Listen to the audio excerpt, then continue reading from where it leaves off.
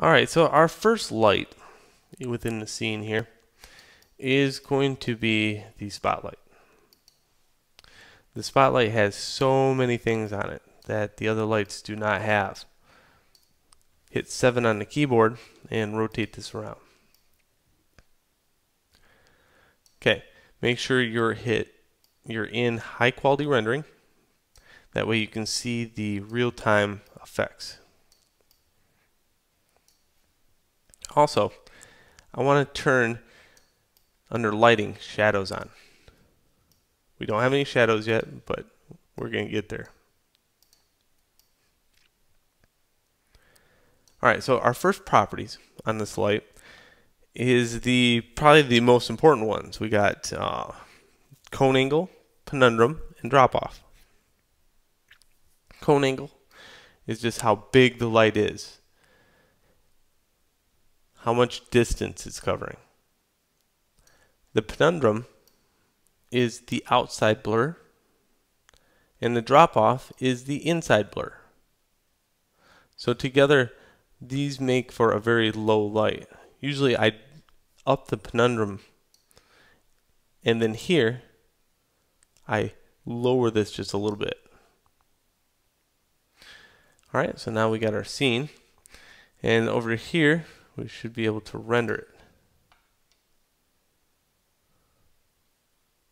Okay, don't forget you have to be in this window once, render it,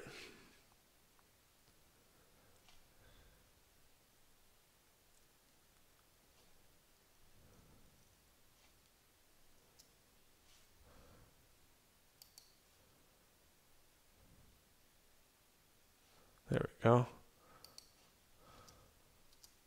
Try that out.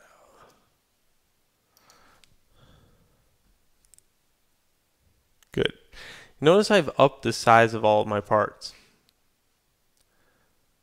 Okay, I did that because one thing is I'm going to put a key light or a light in the background, commonly referred to as a backlight, but we're going to get to that.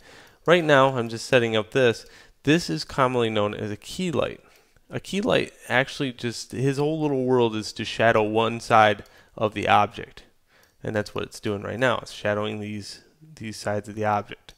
Now these are shadowed onto themselves. In order to shadow on other objects, I need to use depth map shadows. And as soon as I turn that on, you can see the shadows, how they appear, but they are very grainy. Now, here's a common thing that people think, that if you up the resolution of these, they're going to get better. And they'll get better in a way, but they're not going to get really, really good. Another thing I want to do is page down here and turn off disk-based dmaps. I'm going to say overwrite existing dmaps. Now what this does, it allows the actual map, which this is running on map technology. Anytime I hit render, it's writing to a map. And it can use that over and over again and get better every time. Okay, so let's kind of look at this and see if just by turning up the resolution that helps.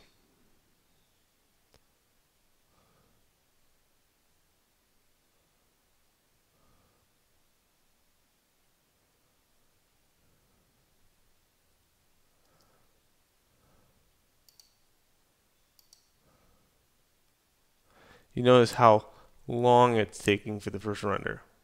It has a lot to do with the DMAP.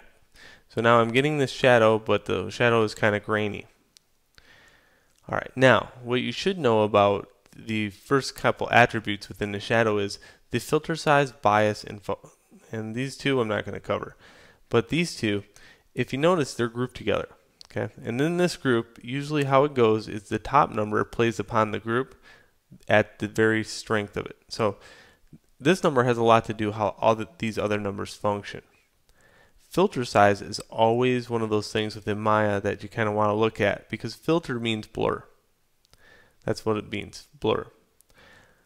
Even on maps, you'll see filter size out there. You might want to turn that down or off or just to get a better render.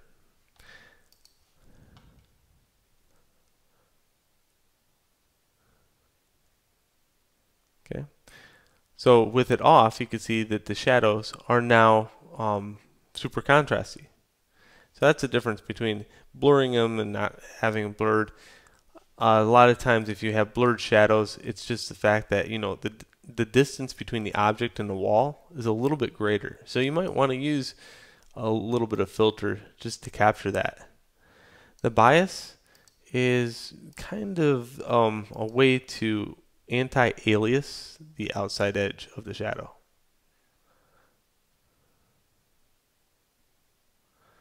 Again, bias only works in conjunction with filter though. Hitting escape will cancel out a render.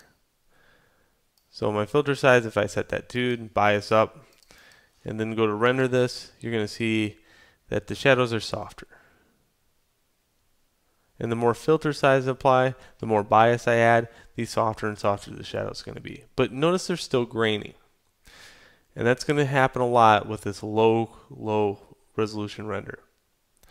Now that you know spotlights and we got the depth map shadows, I want to show you another property about depth map in the next video.